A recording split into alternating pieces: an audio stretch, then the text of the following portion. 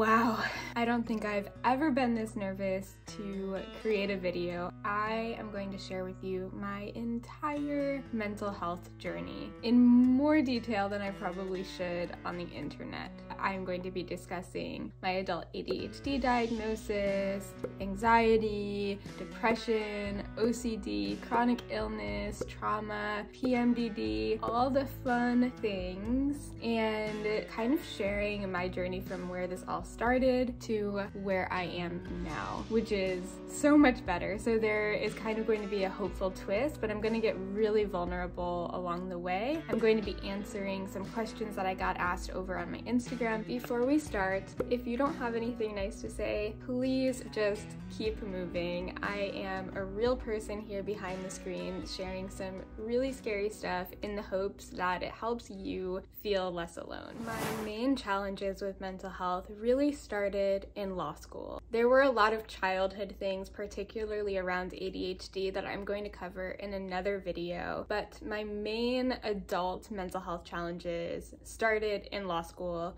with a lot of anxiety. I was feeling constantly overwhelmed. I felt compared to my peers, I was stressed out to a whole different level. In law school, I think I was really in this flight response. I was super go, go, go. I was obsessed with fitness. I was obsessed with eating healthy. I was drinking caffeine and drinking pre-workout on the way to the gym. I had a pretty disordered relationship with food and my body. I was constantly taking on this and that, and no one would have known that I was struggling. I looked like I had it all together. I had good grades. I was working. I was in really good shape, and I wasn't feeling depressed. I was feeling good in a lot of ways during this time, in the sense of I still experienced joy and I still had fun. So at this point it was really more just the anxiety, the feeling like I was drowning with school, and that kind of chronic overwhelm that happens with ADHD, especially for so many people in higher education. I was really confused at what was going on. I remember not being able to remember anything on my flashcards, and some of the reasons that I started getting really concerned was I started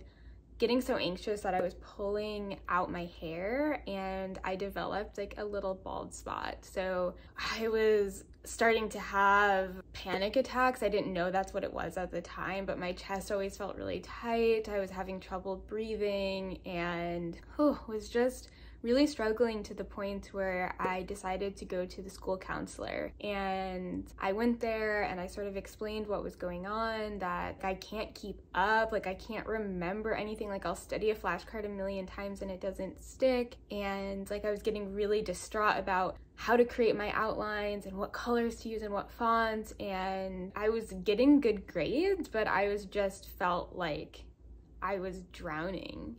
And the school counselor asked about ADHD, and I was like, no, my grades are good. I can focus. That's not me. And she seemed to really think it was. And so she sent me off to a psychiatrist. And that is when I got diagnosed as an adult with ADHD. So I think I was about 26 maybe when I got diagnosed with ADHD, and it was honestly pretty shocking. I had no idea what ADHD meant, and I thought it was just a hyperactive little boy that couldn't sit still and that was disruptive, which was very much not my experience. The way that ADHD sort of manifests more for me is through getting really overwhelmed. It's that executive function piece, trying to do order of operations. I get really overwhelmed with decisions. I have a lot of sensory sensitivities, all the common things. I forget my keys, I lose things, I leave cabinets open. I was just looking to see, yep.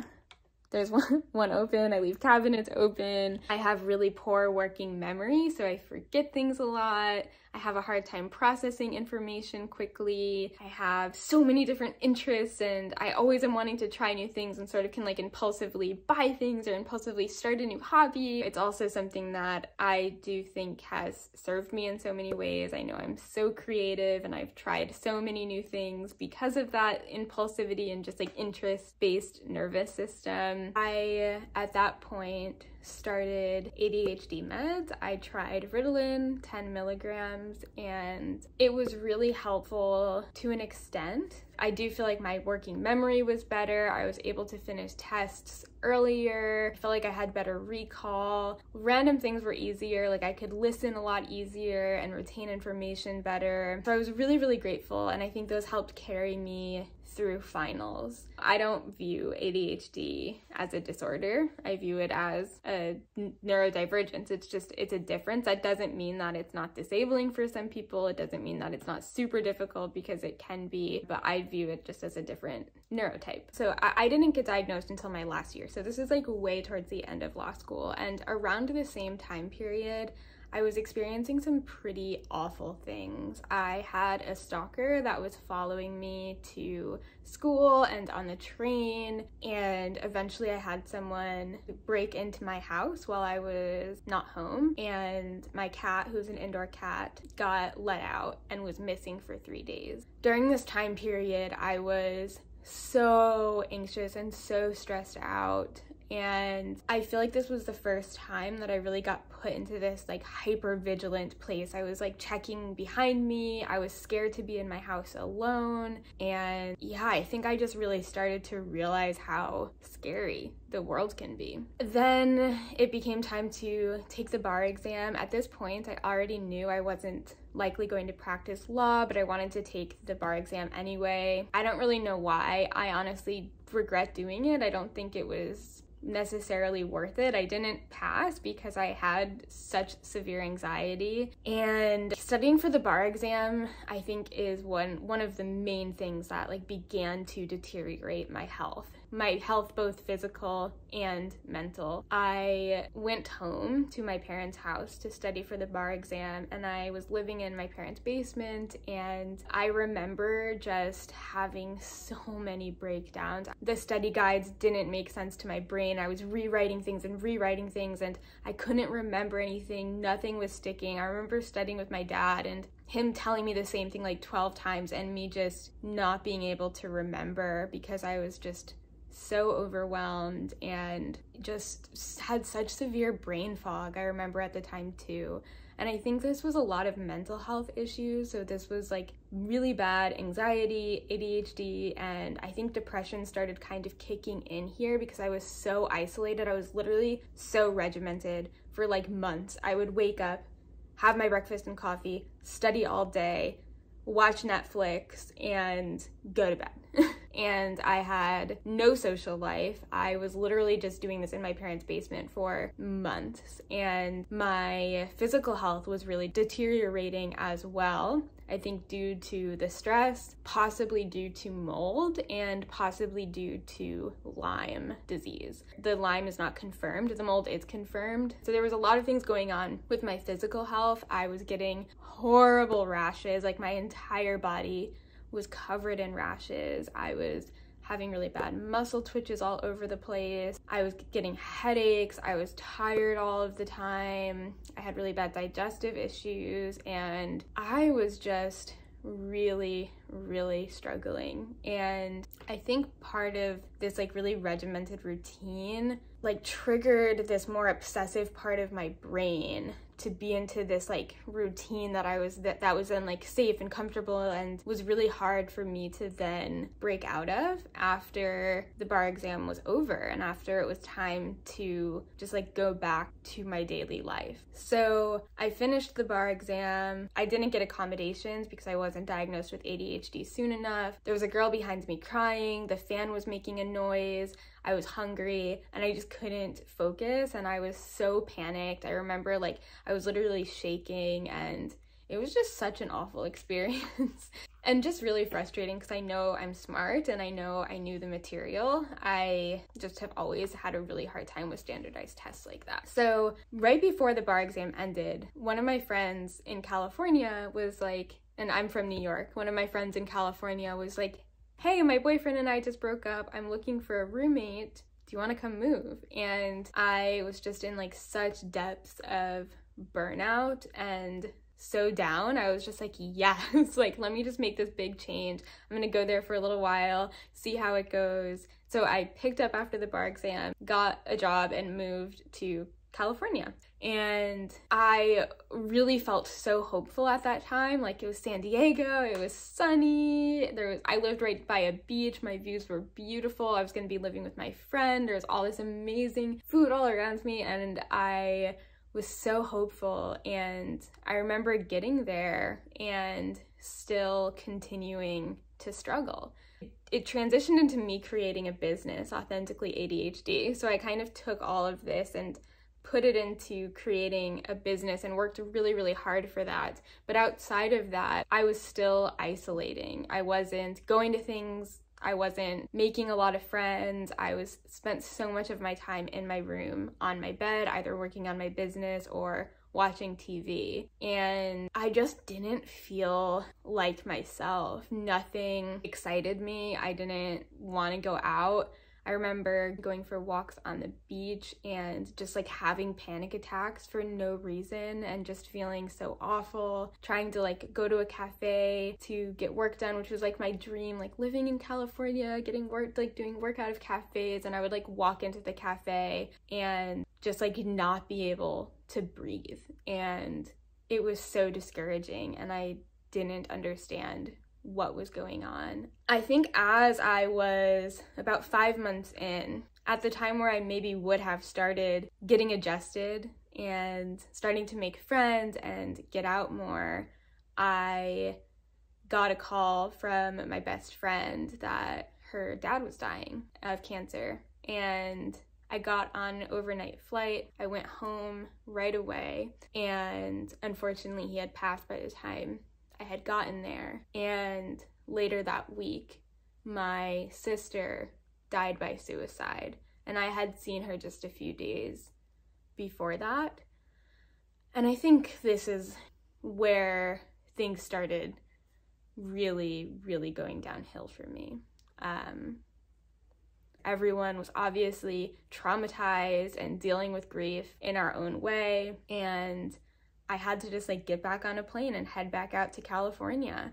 It was a really, really weird time.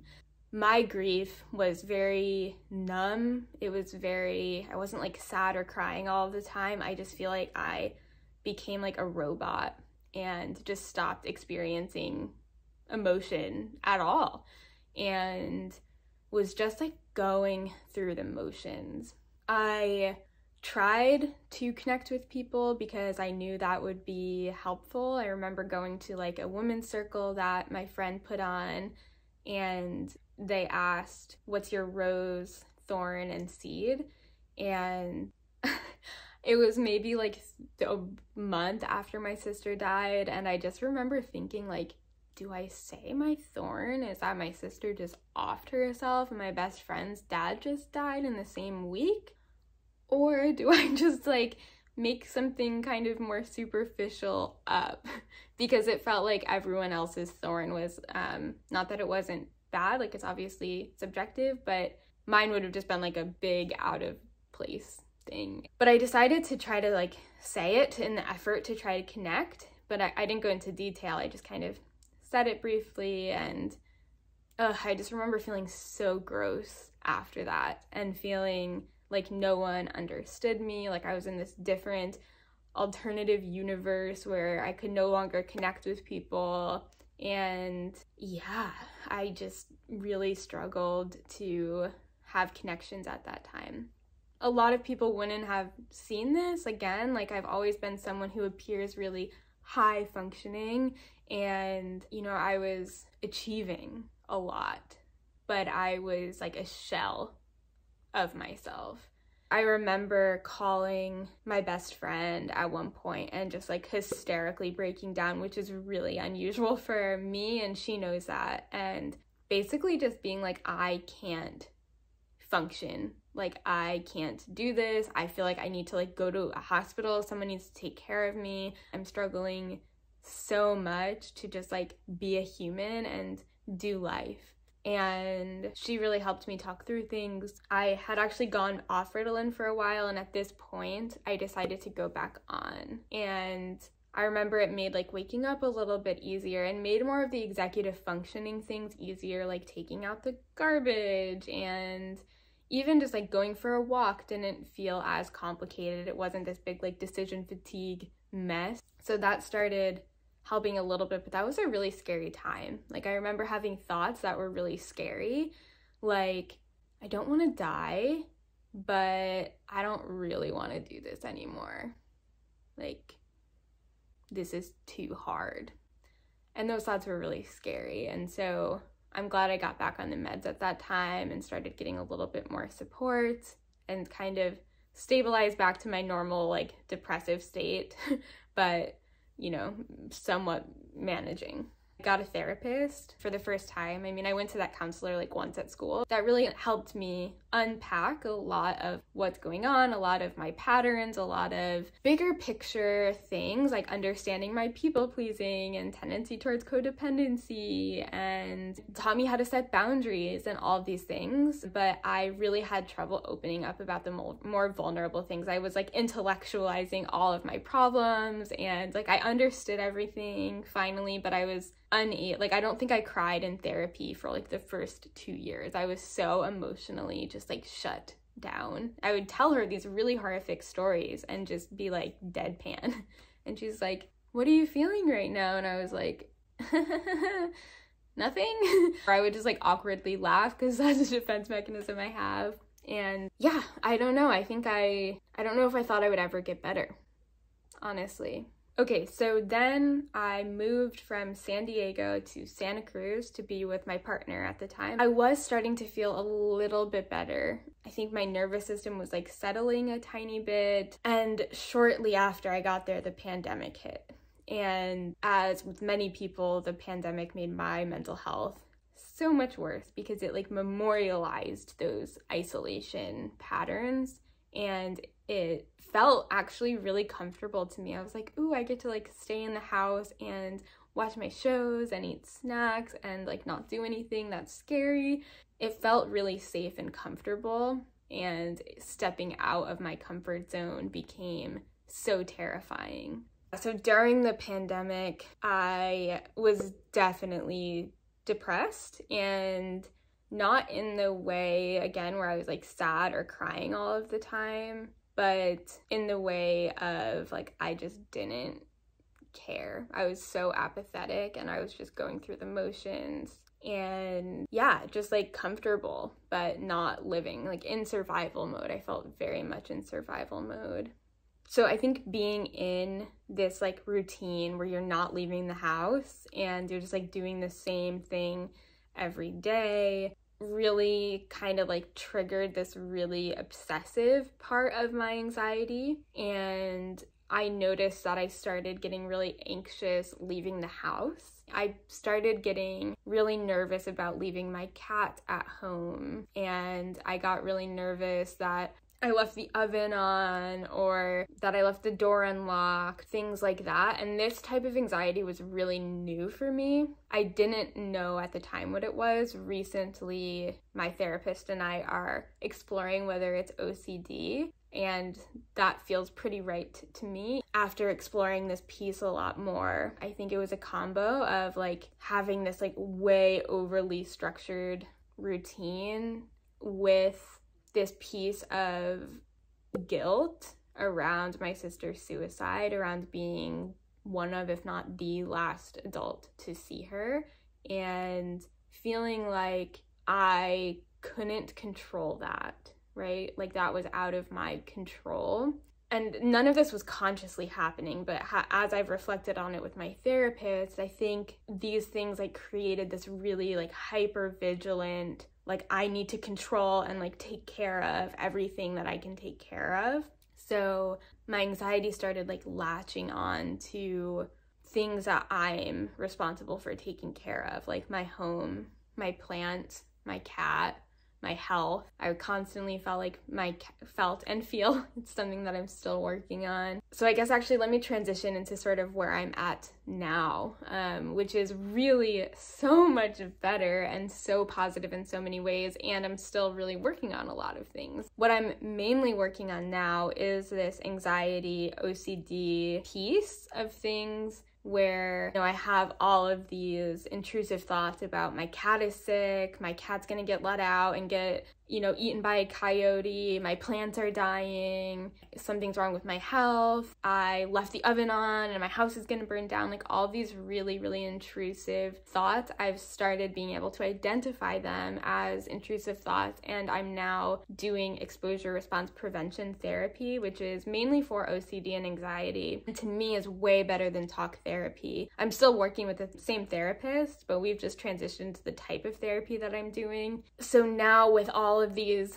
anxious thoughts, rather than what I was doing in the past, which was like talking about them a lot, I now treat these as obsessions. Like these are obsessions, and my kind of like compulsions that I would do would be like checking the door a million times. Sometimes I would like drive and then have to come back and check the door or check the oven or check to make sure I didn't leave my straightener plugged in. I would be constantly like checking with my vet to make sure X symptom of my cat was okay, or if I had any type of health symptom, I was Googling and researching. And then another really sneaky compulsion is like reassurance seeking, both from myself and others. So like trying to make sure like, okay, I did do this thing right, and having someone be like, yeah, you did, or yes, that's okay, or yes, then seems okay. And so now with exposure response prevention, ERP, I'm really working on exposing myself to these triggers and not engaging in the compulsions, which is pretty freaking hard. And it has helped me so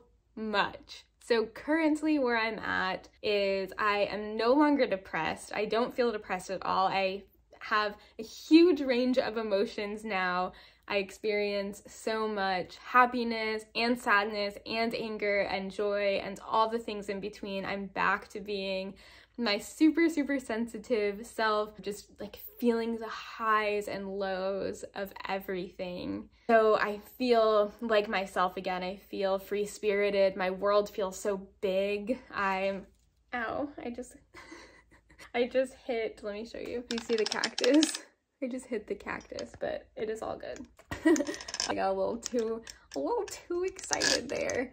I'm going to dance classes every week and climbing every week, and I have an amazing girlfriend, and I have so much amazing community, and I'm out of the house all the time, and I am truly living my dream life. I'm living in the forest. It's an amazing sensory environment. It's super quiet and peaceful, but I always get out and do things, and I'm just absolutely loving my life right now. And the main pieces that I'm still working on are this anxiety OCD piece, which is improving so much. I can now leave the house and have this thought be like, oh, did you do this? And I'm just like, intrusive thought.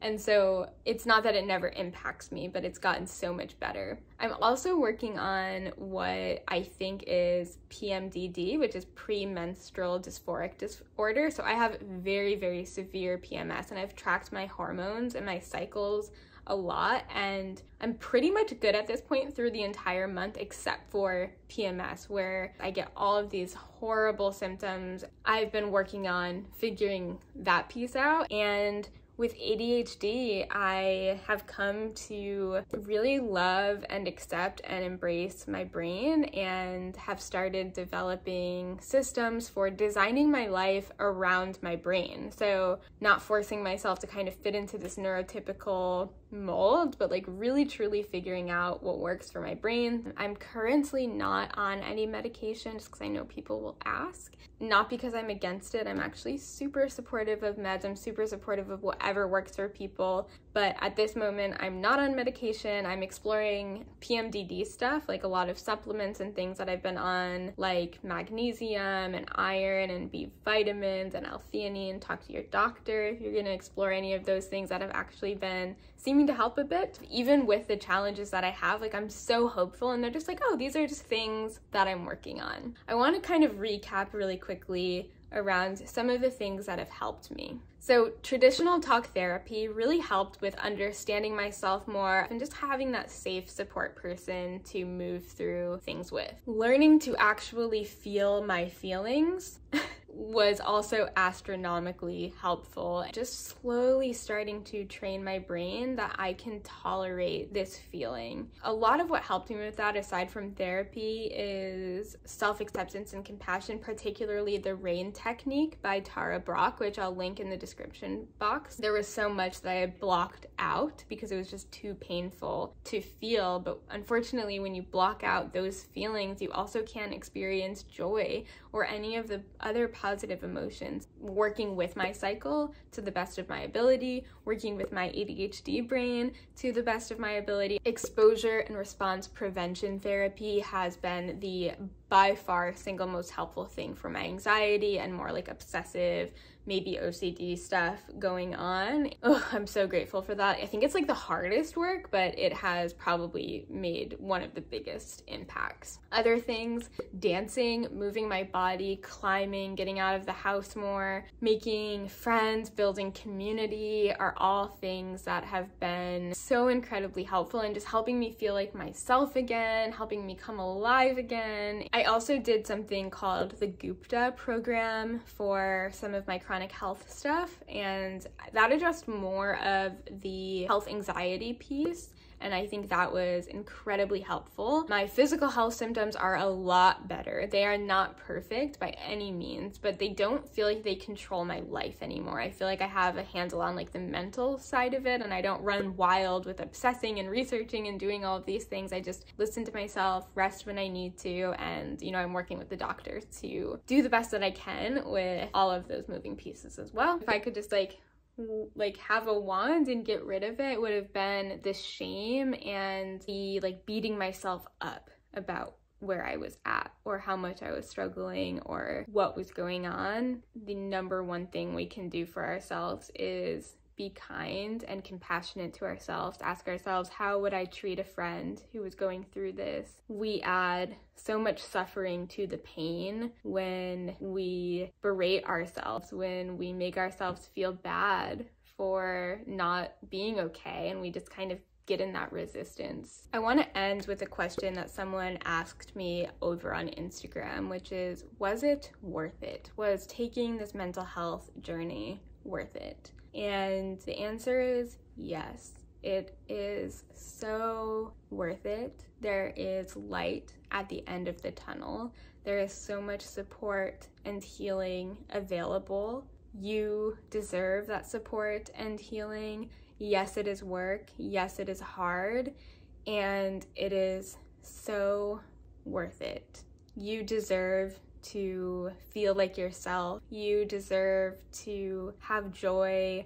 You deserve to feel peace and to feel relaxed and to feel hope and to feel like you're moving towards the person you want to be. And I want you to know that I am right here working on this alongside you. I'm cheering you on. I'm in solidarity with you. Know that you are never alone. If there was anything in this video that you want more detail on, let me know in the comments and I will create kind of separate videos addressing these questions in more depth for you. But today I just wanted to give an overview. I just wanted to pass on that hope for mental health for you, that healing is possible and it is possible for you and you deserve it. Let me know any questions or thoughts that you have in the comments, and I will see you in my video next week.